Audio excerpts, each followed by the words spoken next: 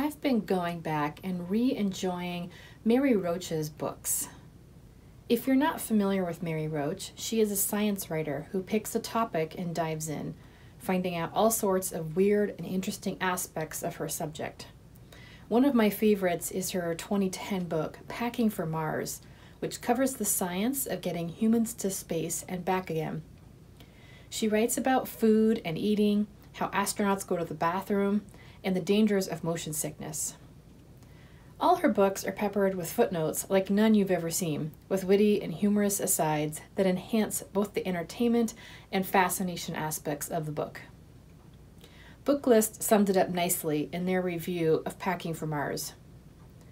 Roach brings intrepid curiosity, sauciness, and chutzpah to the often staid practice of popular science writing. Mary Roach has written 6 books, all of which are available from the library. You can put them on hold by visiting our online catalog at www.link.org. Hi, this is Patty, and I'm here for another episode of what we're enjoying. And some of the things that we're enjoying at my house are, of course, all the wonderful TV programs that we're finding on either Netflix or Amazon.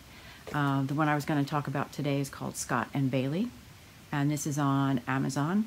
This is starring Leslie Sharp and Suranne Jones, and this is a British detective series that actually features 2 women in the most prominent roles. It's a fictional major incident team that is part of the Manchester Metro Police Department, and most of the incidents they cover are murders in the surrounding area, and I enjoy having the 2 women most prominently in the series. Scott is the more senior character. She's the more senior detective.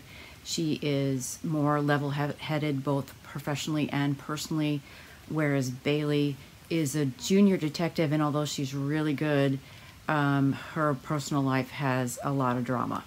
But besides enjoying the 2 characters, I really enjoy the level of detail that they go into during their investigations. It seems very well written. They had an episode where they had a couple of characters who were being kept as kind of like indentured servants, and they went into the type of psychological mindset that was pervasive among the indentured servants to get them into that position and the people who were controlling them, and I thought it was very interesting. Learned some things that I didn't know.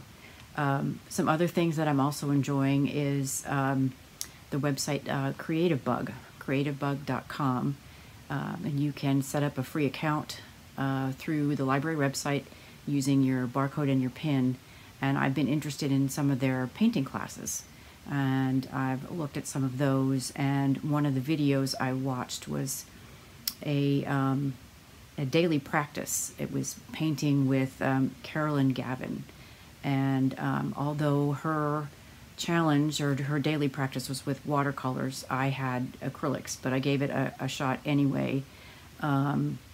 And this was for abstract florals, so I went ahead and they said just go ahead and paint. You practice daily on something, whether it's drawing or painting, is to just pick a subject and just practice.